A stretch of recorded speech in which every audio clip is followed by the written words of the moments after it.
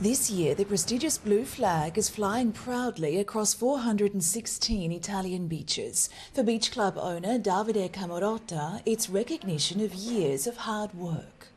È come se fosse un po' una medaglia. It's as if it is a medal. This work is my life, because the beach club has been in my family since forever, and this award gives us an important opportunity to restart. A record number of new entries are in Italy's central south, such as Pescara in Abruzzo and Mintorno in Lazio. The flags are awarded by the Foundation for Environmental Education, an independent organisation comprising 77 countries worldwide. There are 32 criteria that need to be respected. First of all, water quality, quality of the services, and environmental initiatives such as bike and pedestrian paths. It means attention to the environment, for example, waste management and curating green spaces. It also means educational programs in schools about sustainability.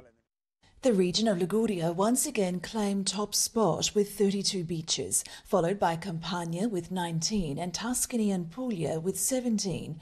Abruzzo recorded 3 new entries to have 13 blue flags. The FEE says community cooperation is fundamental. The objective to obtain and retain the blue flag is the responsibility of the whole community, business owners, the council and citizens.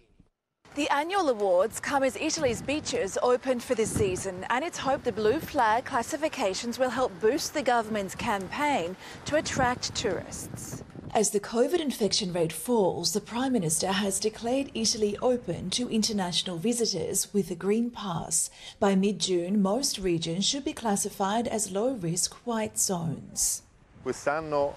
Tourists will return, and I think in much higher numbers than last year, absolutely. High hopes for a summer that resembles pre-pandemic times. Hermione Kitson, CGTN, Rome.